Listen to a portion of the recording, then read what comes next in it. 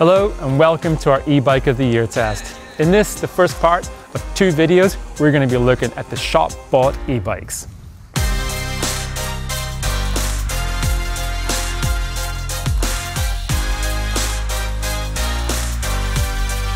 So we've got the latest bikes from Specialized, Trek, Cube, Whyte and Merida.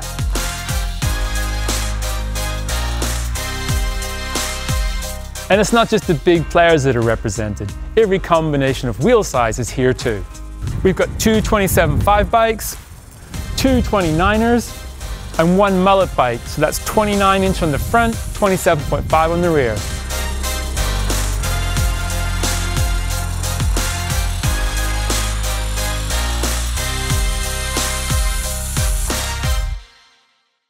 So Danny, you tested all 5 shop-bought e-bikes, but before we get into the nuts and bolts and the specific models, can you take me quickly through the motors that are available on these bikes? Yes, we've got all 3 of the major motors represented in this test. We've got the Bosch Performance Line CX, which is on 3 of the bikes here. We've got the brand new Shimano EP8, which is the successor to the E8000. And then we've got the Specialized / Bros motor on the turbo lever over there. So is the Specialized the most powerful motor? Well, we didn't put any of these bikes on a dyno or anything. So all I'm going from is my seat of the pants feel here. But on paper, it's supposed to have 90 Newton meters of torque. Okay. And it feels like that. Yeah, it's got a lot of grunt. It's got a lot of grunt. Yeah. Interestingly, the peak power, they say, is 565 watts, which is a little bit less than the Bosch. But I think it's the actual torque that you really feel on the bike. It gets that wheel turning when you're going up steep inclines at slow speeds. And in terms of like the actual, like the ride feel of the motor, because it's really easy to get caught up in all these numbers and metrics and stuff, and it turns into like a willy waving contest. What do you think about the feel of that motor? So Specialized has done a great job with that. So that, obviously that's a Bros system, yeah. But then they've gone in and calibrated it and made their own software and everything for it. Although it's got a lot of power, it never feels like it's unmanageable. Yeah, it never feels like it's pulling your arms out, does it? Or that it's impossible to get traction. So I think they've done a really good job. It works at different cadences. It's always got grunt there. You know, when you put it in turbo, it is super addictive, but you don't need to. You can put it in trail and it's still there when you need it. Very good job with that motor, but I think, personally, I prefer the Bosch system. I think they've taken it a step further than Specialized, and I think from the rider's perspective, it has the best feel. And the latest Bosch system is really different to the previous one. Yeah, so they updated it earlier this year. They gave it an extra 10 Newton meters of torque, but that's not really the biggest difference you feel in the saddle, I'd say. It's immediate. As soon as you put any pressure on the pedals, it wants to go. So yeah, in fact, when we were out testing, there's a little whine from the motor. You can hear it. It's just primed and ready. If you leave your foot on the pedal, you think there's like a mosquito buzzing around or something, yeah, and the motor is just, it's ready. Yeah, so there's that sensor is just anticipating your first pedal stroke. So if you're starting on a, making hill start or something like that, you haven't got to kind of try and get the bike moving before the motor kicks in. I mean, I think that's one of its real strengths. That's because right. Technical climbing is one of the most fun things to do on an e-bike. It is, and this is quite a German expression, but the uphill flow on the Bosch motor is amazing, because it's not only the responsiveness, it's the fact that it's got this overrun. So as soon as you stop pedaling, the motor continues to turn for maybe a meter or a couple of meters. But they're not the only ones with this, because Specialized has that too, and it can be a little bit of erratic on the Specialized. Yeah, that's right. They always used to do it. It always used to be this cool little bonus that you had, but it doesn't do it so consistently that you can rely on it. Whereas the Bosch, whenever you need it, say if you're climbing up a steep hill and there's a step or a log or something you want to get over, where you have to stop pedaling, otherwise you're just going to ground your pedals out, then it continues to power you over it, and that's a massive benefit.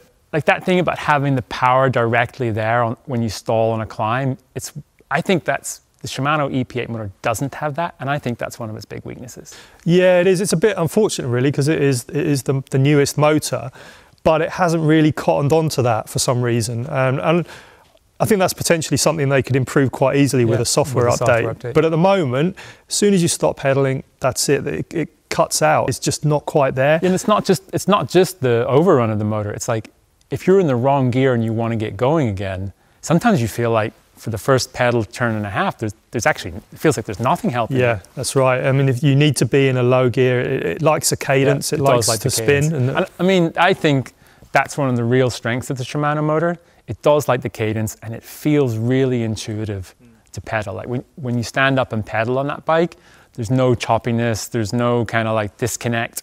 It's super smooth transition. It's compact, it's light. I mean, they've done an amazing job in so many ways, but I think they're just missing that final bit. Yeah, and you know, there's some advantages it has that others don't. It's the quietest motor when it's working. So in operation, it's super quiet. That's the one to get. Friction's really low too, isn't it? Because like there's really low resistance when you've got no power. As well. But the downside is that there is some rattle when you're going on rough terrain and you're not pedaling. So there's the way that the gears mesh inside, and there's a little bit of movement in there. So as soon as there's no tension in the system, it can rattle on the descents. And that Merida, it was quite bad on, but we've tried other EP8 motors where it hasn't been as bad. Yeah, so it's different. I think it really depends on the system, how the suspension works, and the acoustics of the bike. The thing about the Merida is that, and I think I've ridden 5 or 6 different EP8 bikes, and it's basically there's signal and noise, and it's just noise, because it actually has no impact on the ride quality at all. And what was really weird is that after maybe like an hour riding the bike, I just tune it out. I mean, and I'm not saying that that's to forgive the noise, but it's not like you have a loose shock or something that's wrong with the bike where you're getting actually like a signal that says there's something wrong here. There's absolutely nothing wrong with the system. It's just basically, it's a trade-off, I think, for having the low resistance means that the cogs aren't as tightly fitting. Yeah, none of them are that noisy. The Bosch is the noisiest probably, but at the end of the day, it never bothered me on any of them. And they're all pretty, like, I mean, we're really nitpicking. Yep. Because I'd happily ride any of those motors because they all feel good. Me too. They're all good. None of these issues is a deal breaker. You know, all things being equal, I'd probably take the Bosch, but the Bosch also has some drawbacks as well. So which we'll get to on the bikes. Yeah. So that gives us a really good overview of all of the motors involved in this test. Now let's look at the specific bikes. We're going to start with the Cube and the Specialized. Now, Danny, both of these bikes got rated 7 out of 10, but like just looking at them, they're completely different. That's right, not just wheel size, not just travel, not just spec, motors, I mean, in every way they're completely different. What makes them the same in terms of their ratings? They're both good bikes. Like, it's when you put them in comparison with the other models on the test that they start to sort of slip a bit in the performance. But so if we talk about the Specialized first, Specialized have absolutely nailed all of the kind of electrical parts of the e-bike. So the motor, the battery, all the interfaces, the software, the whole user experience. I mean, they were really ahead of the curve with that comparison to every other brand. Yeah, exactly. And even though this bike, the Turbo Levo, is now like knocking on 3 years old, they're still teaching some of the competitors a lesson, you know. So you've got the biggest battery kind of shrink wrapped by the down tube. So you've got this actually quite a minimal down tube, and the whole way that you take the battery in and out is really easy. It's streets ahead still. Yeah. It's one of the oldest designs, and it's streets ahead of everybody else. All you need is an Allen key, boom, it comes straight out. Yep. You can take it into your house to charge, boom, sling it back in, clip in the little magnetic connector, and you're good to go. Yeah, that's right. And I mean, the Allen key is even right there, so you haven't got to go in your pack for a tool either. So you can customize how you interface with the motor as well. I think they call it the TCU on the top tube is the power on and off button, but it also lets you change all the modes. You can see how much battery you've got, so you can have the remote or you can get rid of it completely. Yeah, I mean, that's amazing. Like, I love the fact that there's no display. Yeah, and then you've got the mission control app on your phone, so you can, if you want to go into detail, customize stuff or check any kind of diagnostics, that's all there as well. So everything about that is amazing. The frame design, I think, with the sidearm is really cool. Yeah. They've routed the cabling through the sidearm, so none of it goes through the down tube, so that means they keep the down tube smaller. It's smart. I mean, it's really clever, isn't it, what they've done? But this is the most expensive bike here by some margin at 6,300, and they've gone their own way with the motor and all the system integration. But also, you know, they've had some well-known issues with the belts recently. Yeah. They've come up with some solutions to that. Apparently there's a reinforced belt in there, and they've changed the software so that there's not such a peak power load on it. Yeah, so, okay.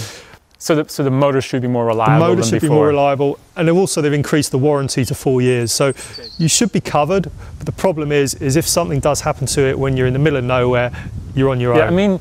I mean, in specialized defense in a way, there's more of these bikes on the trail than any other bike. It's an incredibly popular bike, and you can see why, because it really did rewrite the kind of the game for e-bikes when it came out in terms of performance. And it's still really good. I mean, this one here is the first alloy one I've ridden. We've spent loads of time on the carbon ones, but actually it's really nice the way they've manipulated the ride feel of this bike. So I actually think it feels better than the carbon bikes. It's got some softness to it, so it kind of finds the path of least resistance when you're on rough trails and stuff. So, and it's a really lively shock tune as well. So there's a lot of pop to it. And I mean, when we were riding those like kind of flatter single track trails, I was actually blown away with like how much fun that bike was and how like easy it was to maneuver and I think also the power is addictive. It is a powerful bike. It is. But as soon as we tipped into like steeper, more technical trails, I felt like I was in over my depth. Yeah, so there's very much like a forward bias on the bikes in terms of your sort of weight balance. It's got the shortest reach by far and a pretty long back end. It's got the longest back end, the shortest reach. And then there's that big battery too. And the big battery. Yeah. And as soon as you start tipping into steep trails, everything starts kind of onto the fork, tipping over forward. And we actually both had you had a moment in and I had a crash in exactly the same spot track. On the same trail. Totally. Just as different we started. Days. That's right. It was and it just sort of goes to show that it's brilliant on the sort of mellower stuff, but it just starts to get a little bit hard to kind of get the balance right on the I think steep it also stuff. goes to show that we both got lulled into it too. Yeah, so it's, you know, great I think for sort of general trail riding and stuff, but if you're riding more enduro tracks and stuff, it gets a little bit out of its depth. So just to sum up, what do you think would make this bike better? So it needs reshaping. So obviously Specialized have just introduced like the new Evo and new Stump Jumper Evo and Stump Jumper with a new geometry, this S sizing. It needs that. So it needs that longer front sensors. A turbo Levo Evo. Something like that. Yeah, it's like that's a mouthful. It is a mouthful, but it'll be awesome on the trails. It would be really cool. So let's move over to the Cube. Like this bike, to me, I look at these two bikes side by side and I'm like, are you sure this is even in the same price point? I mean, look at it. Look at all the Kashima bling. It looks like a direct sales bike, doesn't it? There's so much top end kit on it. You know, you're like, how do they do it? And it's a carbon frame as well. There's two bikes in here with a carbon front triangle. That's one of them. Interestingly, it's like one of the heaviest bikes here. So you're not actually saving any weight. So it's got one of the highest specs with a carbon frame and it's still one of the heaviest bikes? Yep. Wow. So I think with the carbon, you're probably getting a stiffer chassis, and you can feel that in how solid the bike is when you're really trucking along. Yeah, I mean, if they can take 500 or even 750 grams out of a frame with carbon, but the bike weighs 23 kilos. That one, I think. It's nothing as a percentage, isn't it? That's right. Yeah. And I mean, it's a super angular, muscular thing. So it's certainly eye-catching without even that paint job. When I rode this bike, I've actually ridden the non-e-bike version of this too, the stereo, and it was a really stiff bike. And actually had a really similar spec, same finish, same colors, action team finish and everything. And when I got on the e-bike, they definitely transferred that feeling over, and I found the bike a little bit harsh. Yeah, so there was kind of two big problems with this bike really. One was that the suspension just felt didn't have enough support. It was too linear, so we just used up all that travel pretty much on any kind of bump. So you got this sort of seesawing motion, and you combine that with having a very kind of tall upright riding position. I mean, one of the reasons for that is the stem didn't go down, isn't it? Yeah, so it's got this integrated stem. They were like, a lot of brands are trying to, with their e-bikes, create this kind of minimal cockpit look, and they're feeding all of the cables through the head tube, through the headset. Yeah.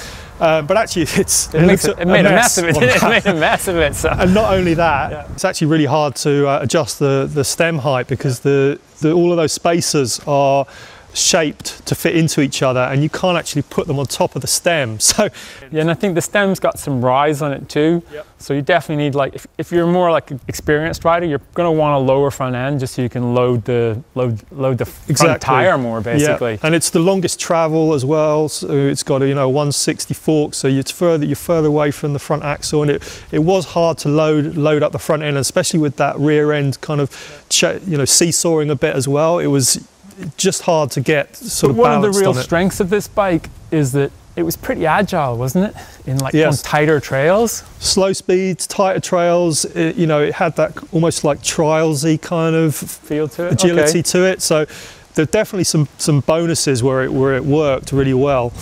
So it's just not as rounded a package as some of the bikes we're going to get to in a minute. Definitely, yeah. And there's things like our very first full suspension e-bike we tested was a Cube back in 2014, and yet they're still doing things like you've got the speed sensor on the chainstay, like totally visible with a magnet on the wheel, which most of the brands now are hiding them at the dropouts. It's things like that. You're like, well, you guys have been doing this for so long, you should be kind of ticking all those boxes. So moving up through the ratings, we get to the Merida E-160. Now, Danny, this bike doesn't actually have 160 mil of travel, does it? No, that's right. I mean, Merida claim 150 mil, but we measured it about 143. Does it have a 160 mil fork? It does have a 160 So like fork. the Whyte E-160, they're basically get away with the travel's based on the fork, not the frame travel. Okay. Yep. It's the only EP8 bike in test, and we were lucky to get this bike. Yep. Yeah, it's new motor, big fanfare about it, and I think Shimano have done a really good job with it. Yeah. It's not maybe class leading in every area, but in some areas it is class leading. So certainly weight, how compact it is. It's tiny. Yeah, the noise, still the user interface is really slick. They've got the new bigger battery in there. There's a lot of things to like about it. The crank interface is really good. So yeah, it's a good system. It's a good system. Now, there's a lot of things on this bike that don't normally come on e-bikes, like lights and mud guards. And are they cooling fins on behind the head tube? Yeah, I mean they've gone to town when they've designed this thing. I mean, it's pretty cool that you get a lot of freebies with it. You get a tool under the saddle, you get this front light, you get mud guards. The light is actually not powerful enough to ride off-road at night, so it's more of a commuter light. But all these things are kind of distracting from the main event, which is the bike. And I think actually the chassis and the suspension and the geometry is actually really good on this Merida. They're really good. They've done a really good job on it. It's the one mullet bike in this test, and I'm a big fan of mullet e-bikes. I think they work really good as a kind of best of both worlds. So in terms of tire size, it's not a 2.8 on the rear, is it? No, so this one's got a 2.6, so very slightly smaller diameter, but I think the big difference is you just don't get that kind of squirming when you're in like loading it up through corners. It's a bit more consistent. Which is probably really useful on a bike that's pushing like 50 pounds. Yeah. I mean, this is relatively light amongst these test bikes, but it's still, it's not light compared to an analog bike. But what Merida has also done is they put a double down tyre on the front and the back, so it's actually really good through the turns. And that mullet configuration just really sort of sets you up into corners, really helps you initiate turns, and I really like it. I read a lot of feedback on this bike and like its predecessor. The earlier version of it when it came out was that people complained that the front end was a little bit too high. When I rode it, I had no issues loading the front end, and if anything, it felt like my feet were too low. I think it's got a really good position if you're more like a gravity-focused rider. I mean, it even comes with the max grip front tire, so like that's a downhill compound. It is, and it lets you get away with things that you can't do on any of the other test bikes in stock trim. Lines that you would never be able to do. what it does, the compromise though, is the range. Yeah, it makes a big difference. Like, I mean, the tire obviously influences the bike a lot. I mean, that's one of the reasons why we change all the tires on all the bikes. So all of the bikes here have got stock tires on them, but we actually switched to our Maxxis control tires for this test. It's not just about the handling of the bikes, it's about the battery drain. Like, slower tires drain your battery faster. Totally. So I think you gain 25 to 30% extra grip, but you lose the range equivalent. Yeah. I mean, I like this bike a lot. I mean, like, it's got a really good ride feel to it. It looks like a little bit of bike of two halves. Like, the front end looks really futuristic. The rear end looks a bit retro because it's kind of all curvy and bendy. But the balance and the handling, it's fantastic. Yeah, it's good at low speeds, it's good at high speeds, it's really good rear suspension, it's got enough support, it's got real good sort of sensitivity. It's let down a little bit by the fork. So the fork feels good in isolation, but as soon as you kind of run it back to back with things like the 38 and the Zeb on a couple of the other bikes, it starts to feel a little bit undergunned. So there's hits a bit of a wall kind of deeper in the travel. There's quite a ramp in the spring curve, I think, on the fork, isn't there? Which means that when you're really pushing it on rough, like the roughest sort of tracks, it starts to like punch back at you. And like, to be fair, the bike really encourages you to do that. It does. It's like, it really encourages you to hammer. Yeah, it's super well balanced. It encourages you to sort of play around and stuff, but it's still got the stability to really like let the throttle. I mean, it wouldn't take much for Merida just like to step this bike up a notch, would it? No, I think a slightly better fork and some slightly better wheels, because the wheels kind of fell apart, the rear wheel. Yeah. And maybe if they didn't give you all these freebies, some of the clutter, and put that money into to those parts, you'd have an amazing bike. I think the kind of rider that will really appreciate the handling of this bike doesn't want any of that clutter. For kind of aggressive riders, 90% of this bike is great. Just the kind of finishing touches to really let you exploit. I mean, if someone was to look at the next model up. Yeah, so on the next model up, you get a better fork and better wheels. Yeah. Well, so that's the Merida, 8 out of 10. Let's move on to the next bike, the Whyte E-160. Another E-160. Yeah, exactly. From the Merida E-160 to the Whyte E-160. Two brands with the same name, but very different approaches. So Danny, you rated the Whyte 9 out of 10. And I know from talking to you, you toed and froed quite a bit with the winner on this bike. Yeah, God, it was a difficult decision. I love riding this bike. Absolutely hate taking the battery out to charge it. Yeah, I mean, like, I actually did the first ride on this bike, and to be honest, I never took the battery out because I had no need to. I'd charge it up at the office every time I rode it, and like, it never even occurred to me that the fact that the way they've clocked the motor and slid the battery down the down tube to get like all the weight as low as possible, that basically that would mean getting the battery out would be more difficult. Yeah, so if you're lucky enough to be in that camp where you don't need to take it in and out, if you've got power in your garage or your shed or whatever, then this bike all the way, get one, you'll have a blast on it. If you don't want to take your bike inside and you haven't got power in where you store it, think about it, because it really is. So what does it actually involve? Because I've not done it myself. Well, I mean, the first thing to say is, like you're mentioning about the weight balance and kind of clocking the motor, and what they've done is basically the same as the Specialized, but getting the battery in and out couldn't be more different. So while most brands kind of cut out a massive slot or a window in their down tube, Whyte has kept it completely enclosed apart from the base of the down tube, so it slides in and out from the bottom. But what you've got to do is you've got to take off that protective cover, which is, you need an Allen key to do. Then you've got to unscrew the block which has the connector attached to the bottom of the battery. Yeah. So then that comes out with a load of wiring, and then hopefully the battery slides out, but not always. Sometimes it gets stuck. Now, getting it out is not as bad as getting it back in, even though it's got stuck before. During testing, I've had it bouncing it up and down on the back wheel to shake it out. It's almost dropped on my toes. It's hit the floor, and this is, a £1,000 battery we're talking about. And then to get it back in, because the cables all run down through the down tube as well, they can actually get snagged in the battery and cause it to get wedged. So it's quite. Sounds like a nightmare. I mean, like, I've been like stressing every time I've had to get it in. It's been a stress, and I couldn't live with that, to be honest. I understand that, like, and that's a completely different experience to the experience I had on this bike. So my experience was just plug it in, charge it, forget about it, ride it. And when it comes to riding it, like, I was pretty blown away by it. Exactly, and you know, you soon forget about the woes when you start riding it, because it is amazing to ride. They've done such a good job, and whether, you know, partly I think it's that bringing that weight distribution down and centering it, that's made, even though this is the heaviest bike here, it rides one of the lightest, so you never feel like it has like it's a burden. It's a very dynamic ride. It's super agile.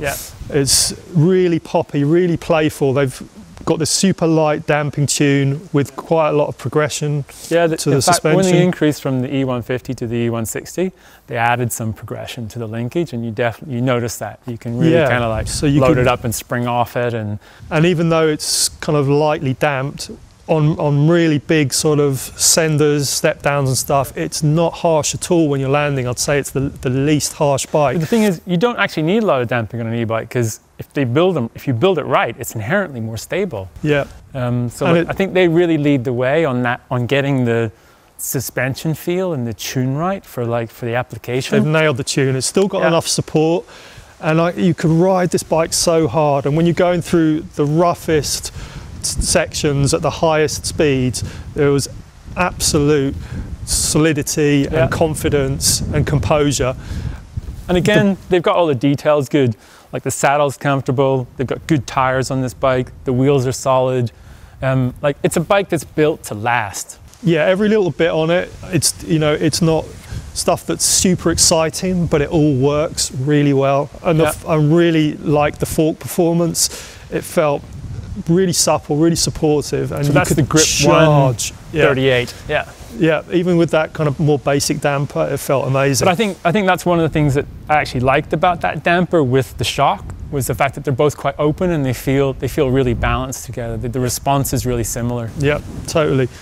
So I rode everything that I'd ride on an analog bike on this bike and more. Like, uphill, felt really good. It's quite a steep seat angle.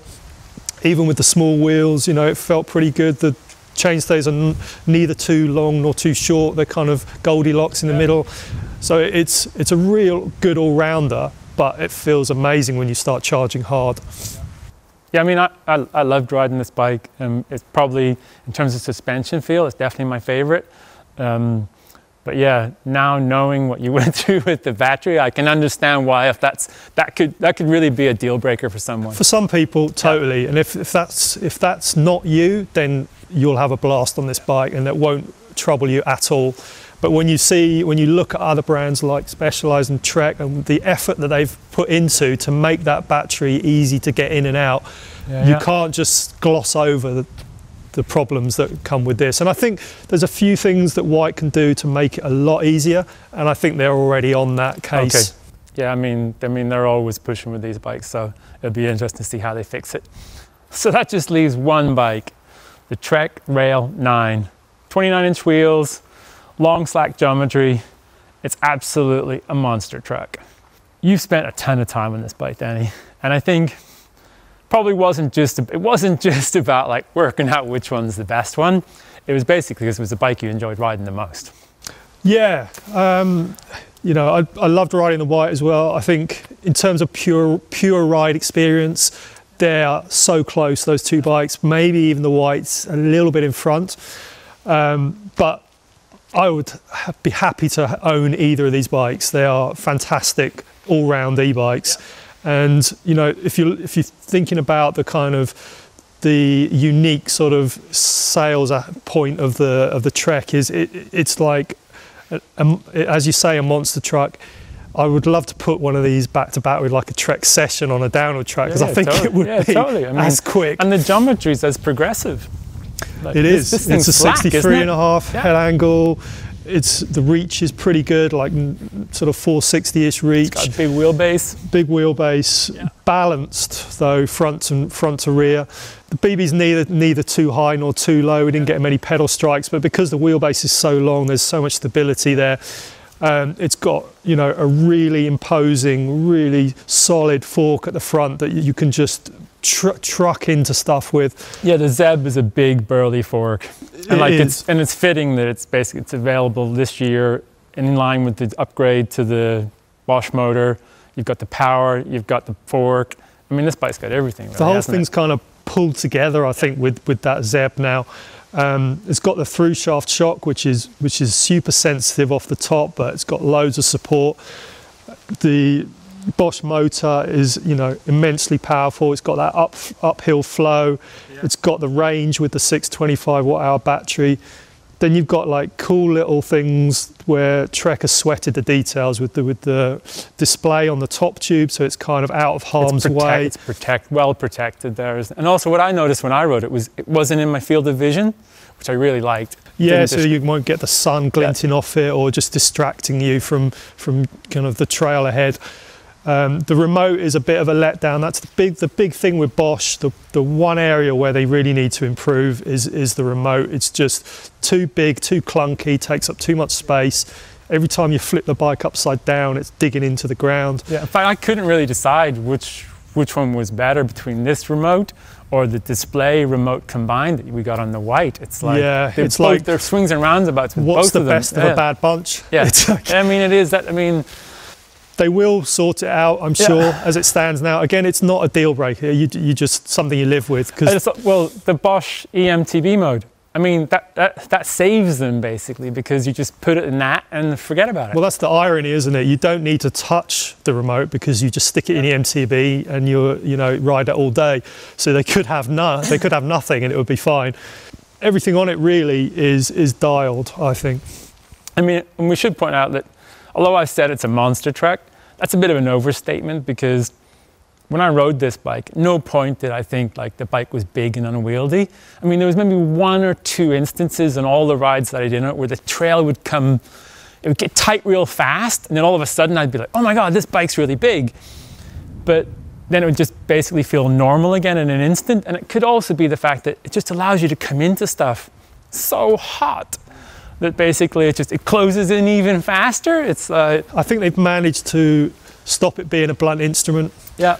But it does feel most at home when you're just at speed, just ripping over rough terrain. I mean, it feels like a sort of a 4-stroke motorbike or something. It's really is as capable as a Slash, I would say, on downhills. But you've just got that inbuilt motor to get you back up and just do run after run after run. Yeah, so it's interesting that our 2 top bikes then are both running the Bosch system. You've got the Trek with the easily to remove battery. You've got the Whyte with the slightly improved suspension performance and centered mass, but the more awkward battery to get out. So they're 2 amazing bikes. Yeah. And I think, you know, the Bosch is my favorite system. You know, it wasn't the motor that won it for these bikes. It's the whole package and how it rides. You take the Specialized, for example, and it had the most powerful motor and the biggest battery, but that didn't make it the best bike in test. No. Yeah. So we hope you enjoyed that test as much as we did. Click to subscribe, and that way you won't miss out on the second part of this test, where we cover the key direct sales brands.